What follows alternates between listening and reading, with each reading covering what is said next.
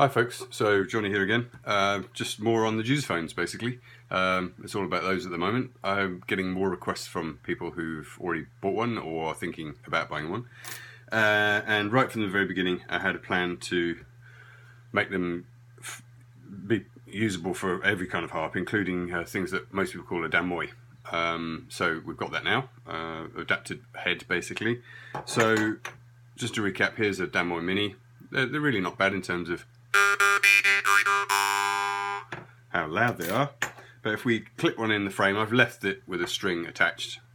You might want to take that off if it's your own one, but this is from mine, so just pretty much the same way of clamping it in there, but it's got a lot more room around it because they don't want to touch anything, unlike the other types of harps.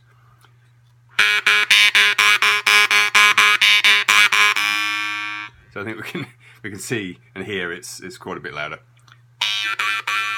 So you can play it really quietly, you've got all the subtle stuff, but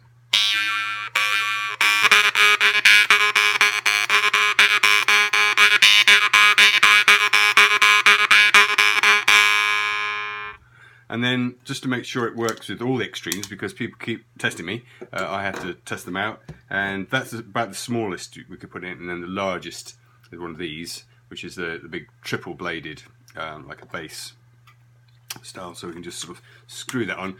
If you saw my other video where I'm suggesting that these are screwed on rather than pushed on because they're a tight fit now, which I'm pleased with. So here's the really big deep.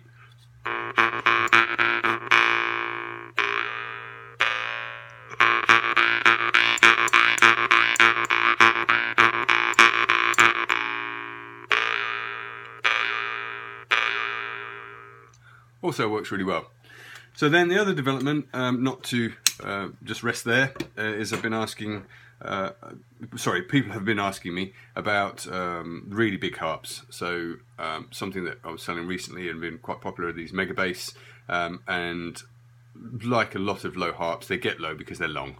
It's one of the key ways you can make a low harp. And we're finding with the original clamp top, because there's so much harp that way, when you were flexing the blade was hitting this upper. So what I've done is basically you can buy for a small price an extra thick top clamp to add to your existing clamp. For new users, I'll probably do this as an all-in by all, but it's got a much deeper cut in it, and that allows the tongue to flex. Okay, so then we can pop that on our assembly. I'd say with these large ones, the one caveat is because they're so large, and often, and this is the case of this one, the way they're shaped means that then they're going slightly upwards. These aren't quite so good just on your lip. It works, and it is making it louder, but if you press it against your teeth, you end up actually pressing it, flexes, there's enough flex in the whole thing to allow it to come back down onto the frame again. And then it does get a lot louder.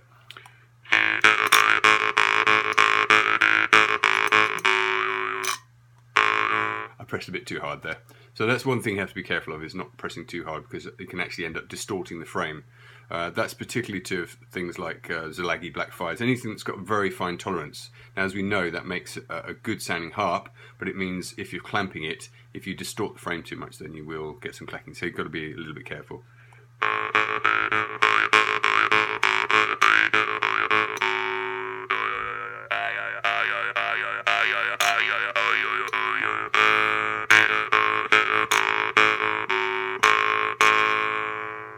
So, there we go. There's all the new latest variants. Go and have a look at those whenever you get a chance. Thanks for watching.